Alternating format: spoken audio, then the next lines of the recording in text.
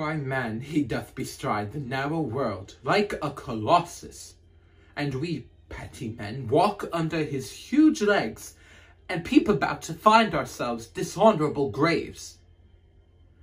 Men at some time are masters of their fates. The fault, dear Brutus, is not in our stars, but in ourselves that we are underlings.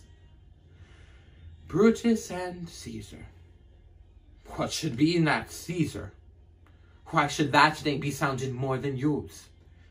Write them together, yours is as fair a name. Sound them, it doth become the mouth as well. Weigh them, it is as heavy. Conjure with them, Brutus will start to spirit as soon as Caesar. Now, in the name of all the gods at once, upon what meat doth this our Caesar feed, that he is grown so great? Age, thou art shamed. Rome, thou hast lost the breed of noble bloods.